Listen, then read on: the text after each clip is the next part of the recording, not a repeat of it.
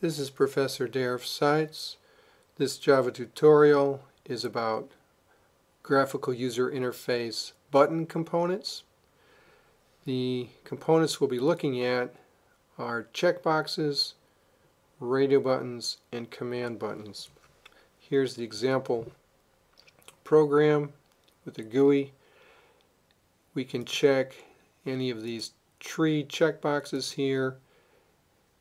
The radio buttons are initially disabled.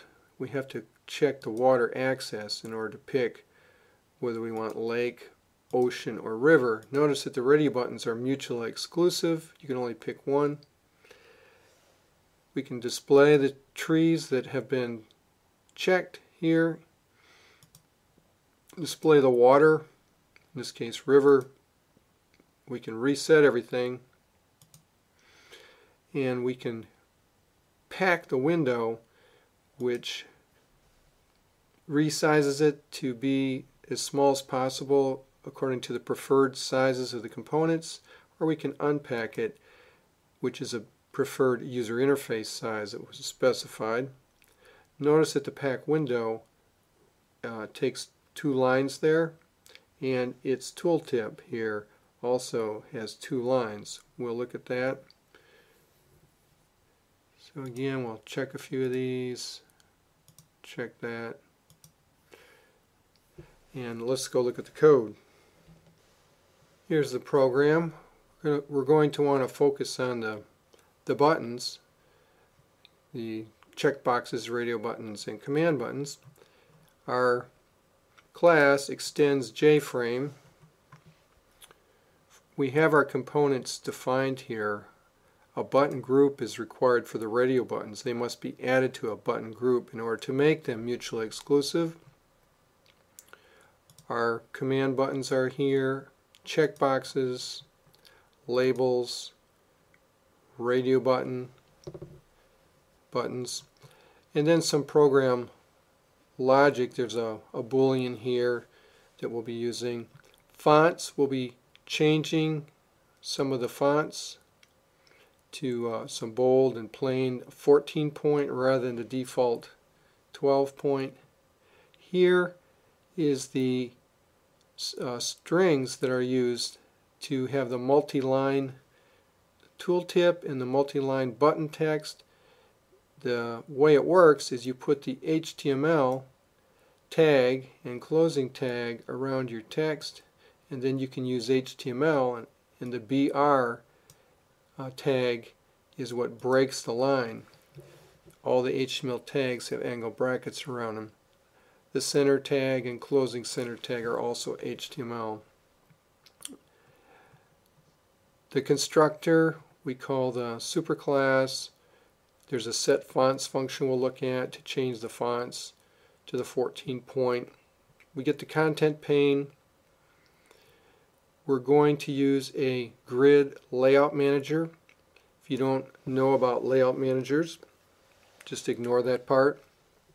But it has one column, and everything is equally spaced in that one column, the different components that we'll add. We create our components, our title, telling it to be centered. It has a larger bold font. Our tree radio buttons, no, checkboxes rather, are instantiated here. Our radio buttons are instantiated here, and here's the button group where we add them to the button group. Our command buttons right here. We set the tooltip text of the pack window button, set tooltip text. Then we're going to add the components to the content. Contents, we add the title, and in order for the grid to have all these things on different places in the column, we have to put some of them in a panel. So the trees are all in a panel called panel trees, and we add each one of those to panel trees, and then we add panel trees to the contents. Similarly, Here the radio buttons are in a panel called Panel Water. We add the checkbox, the 3 radio buttons to that panel, and then we add that panel to our content pane. Enabling water false is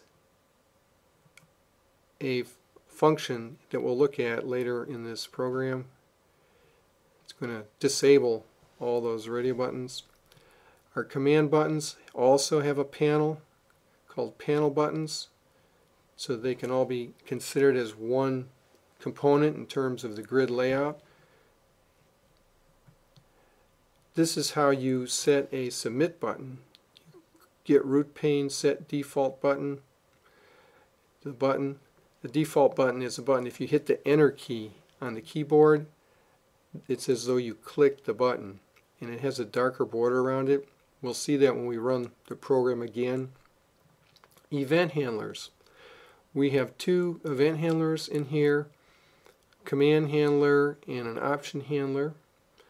We'll be looking at those, and in order for the handlers to get the events, we have to register them.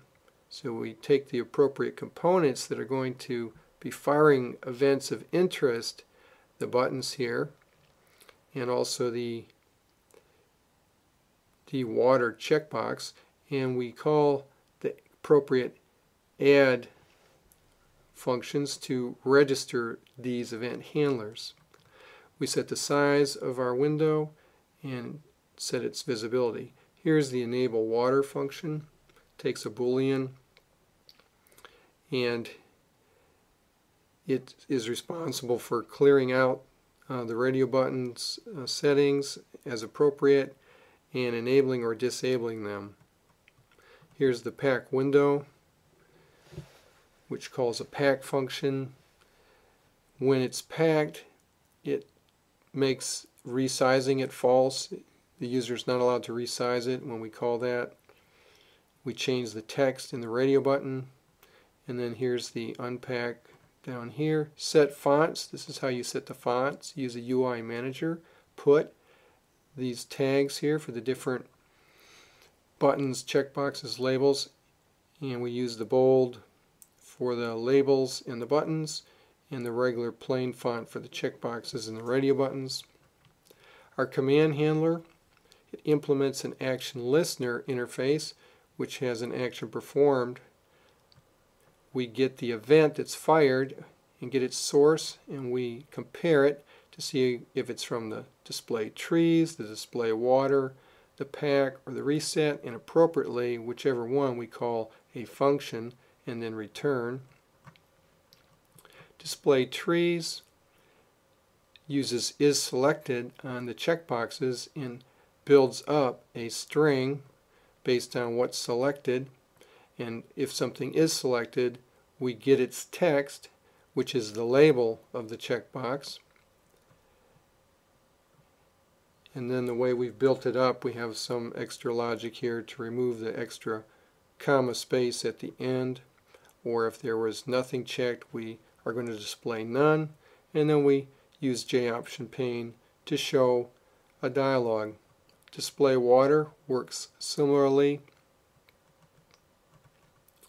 Reset, set selected for all these things to false, called enable water false. The option handler is for the check water checkbox, and we're going to call enable water based on its selection state. And here's the main function of this program that instantiates the class so that things can start running. Looking up at the top again here, we looked at changing fonts, event handling, HTML in the labels and tooltips, the layout managers. We have a grid layout, and each panel uses a flow layout. The use of panels for grouping and layout, the submit button, the window packing and unpacking. We looked at all those. Let's go back to the user interface now and look at it again. Now that we've looked at the code, we can talk about this a little bit more detail. The grid, there's the first row of the grid. It's one column really, so that's the first item in the column. Next, this group right here, which is a J panel of all these things put in there, is next. This is a J panel here. These buttons are a J panel here. So the column grid simply has title, a J panel, a J panel, a J panel in it, and it makes each one of those, I'll say rows even though there's really no row, it's just one column, one of those items the same size in terms of the height. We can click all these, whatever we want here, enable that. The reset button, as long as we have the focus here, you can see it has a darker border. If I hit the enter key, it fires it. I mean, it's a submit button actually, but it's called reset, but it has a submit button functionality. If we display trees right now, there's none selected. Water, none selected. So we see here the basic button components, checkboxes, radio buttons, and command buttons, and how we can put them in a simple application for demonstrative purposes. In a real graphical user interface, you would use a GUI builder tool, but for learning programming, we're just dealing with simple examples here so that you can understand the basic concepts.